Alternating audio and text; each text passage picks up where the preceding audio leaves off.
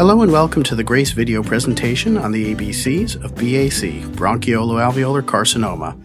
My name is Dr. Jack West, and I'm a medical oncologist and the medical director of the Thoracic Oncology Program at Swedish Cancer Institute in Seattle, Washington. I also serve as the president and CEO of GRACE, the global resource for advancing cancer education. A transcript as well as a PDF file with copies of figures associated with this program are available at www.cancergrace.org/GRACEcasts. This video presentation is sponsored by the Almquist family. The more we learn about healing cancer today, the better the odds that we and our children will triumph over this deadly disease tomorrow. The information provided here includes my own views, and they are not necessarily those of the Global Resource for Advancing Cancer Education, nor those of Swedish Cancer Institute. The contents of this program do not constitute medical advice, and they are intended to supplement but not replace input from an individual patient's medical team. Bronchioloalveolar carcinoma is a unique subtype of non-small cell lung cancer that has several distinct features. Under the microscope, an image such as that on the left shows thickened walls of the gas-exchanging sacs in the lungs called alveoli. The classic description of this pattern is lipidic, meaning scale-like.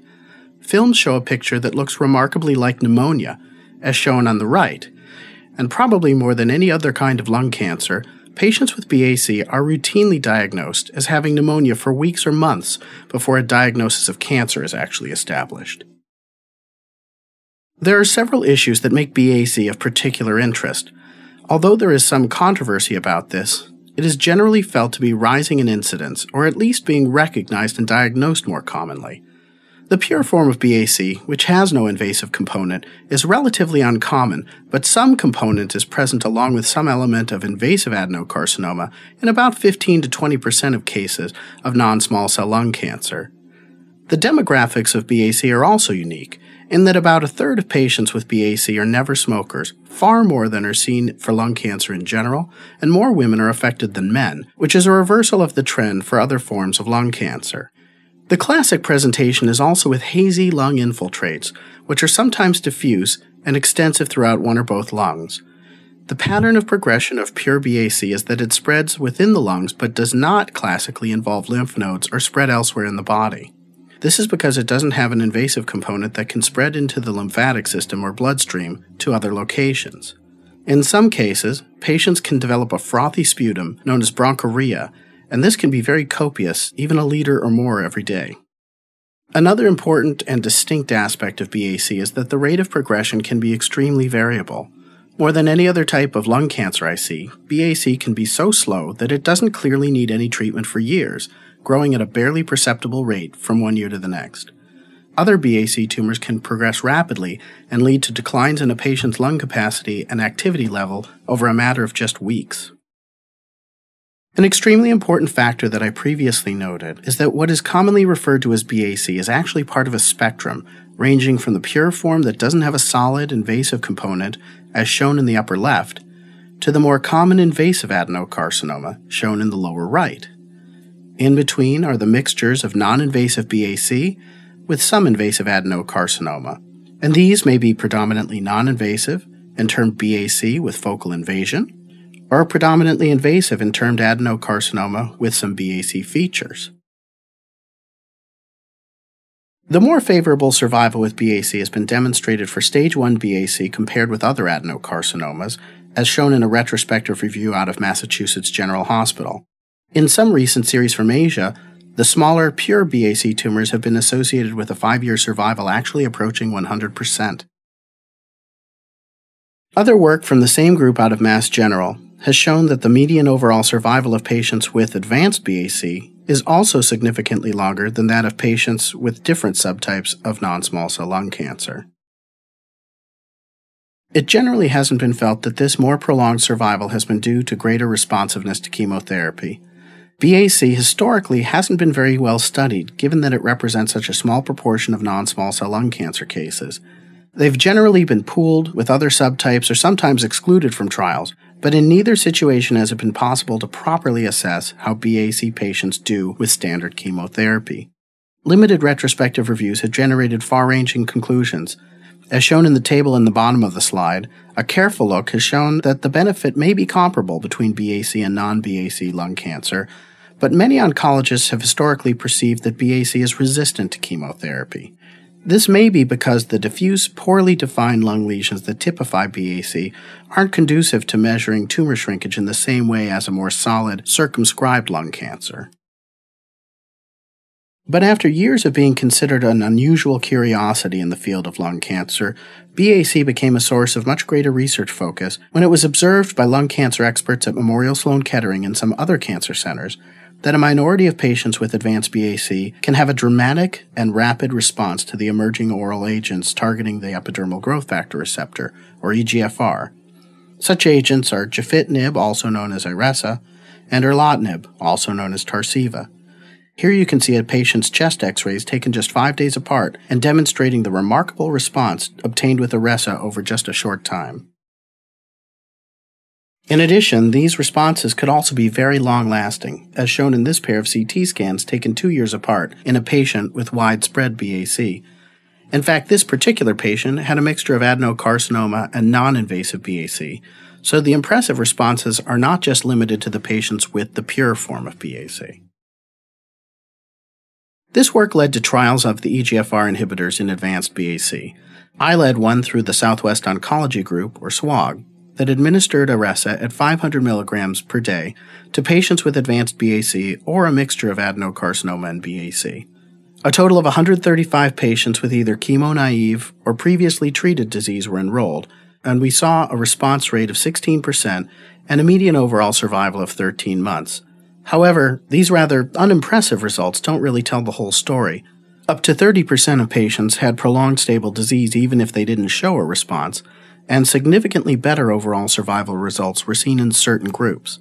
Women, never smokers, patients who developed a rash, and those with a better performance status did particularly well. But some patients did remarkably well, including 6 patients who continued on Iressa without progression for 4 years or longer. A look at the clinical and molecular characteristics of these patients showed that not all of them were women or never smokers, nor did they necessarily carry an EGFR mutation or show EGFR gene amplification. In fact, none of these 6 patients met the criteria for a formal response, but rather they all showed very prolonged non-progression for years, some still ongoing.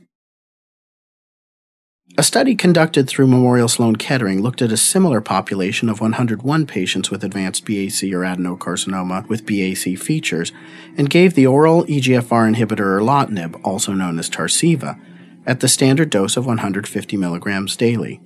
The response rate and survival were a little better than SWOG saw with Iressa, but what the investigators focused on was the particularly favorable results among patients with an EGFR mutation, who showed a response rate of 83% and a median survival of approximately 2 years.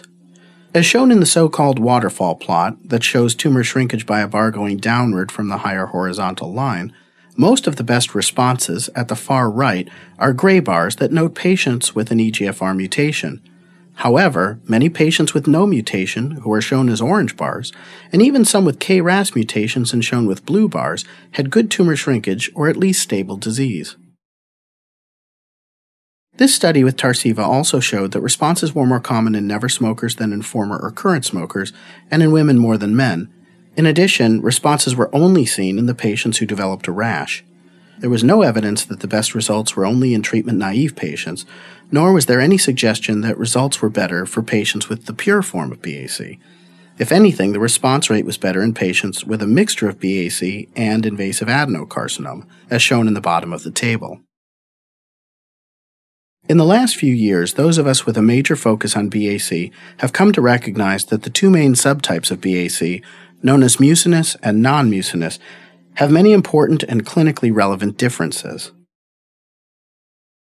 Survival with EGFR inhibitors appears to be best for patients with the non-mucinous form of BAC, or a mixture of adenocarcinoma and BAC, and it's rather poor with patients who have the mucinous subtype of BAC. As shown by the blue bar, a few patients who were felt to have invasive adenocarcinoma and no BAC were actually enrolled by some institutions, highlighting the variability in interpretation of the BAC diagnosis from one center to another. Though the work assessing differences between BAC subtypes is still preliminary, It appears that the favorable results with EGFR inhibitors are confined to the patients with the non-mucinous subtype, and these are more likely to be never smokers and carry an EGFR mutation. Greater responsiveness to standard chemotherapy agents may be seen in patients with the mucinous BAC subtype, although we have very little evidence to go by here. Finally, one subtype of BAC that has been particularly troubling is the pneumonic form, which is typically a pneumonic BAC that spreads diffusely through one or more lobes and is associated with a copious bronchorrhea. Thus far, it has appeared that this form is likely resistant to EGFR inhibitors and can progress rapidly. We haven't yet found an effective treatment for this sometimes very aggressive BAC variant. To summarize, BAC is a unique subtype of lung cancer that accounts for about 2 to 4% of non-small cell lung cancer cases, but it's a component in about 15 to 20% of patients in combination with invasive adenocarcinoma. Under the microscope, the pure form is non-invasive and spreads thinly over the walls of air sacs, interrupting gas exchange. On X-rays and CT scans, it typically appears as hazy infiltrates, often described as ground glass opacities, or else as widespread small nodules within the lung only. The patient population typically includes a higher proportion of never smokers and women than other lung cancer subtypes. Among the most intriguing aspects in the study of BAC has been its response to treatment, which can include some of the most dramatic and long-lasting responses we ever see in lung cancer, and it occurs consistently in a minority of patients who receive an oral EGFR inhibitor like Tarceva or Iressa.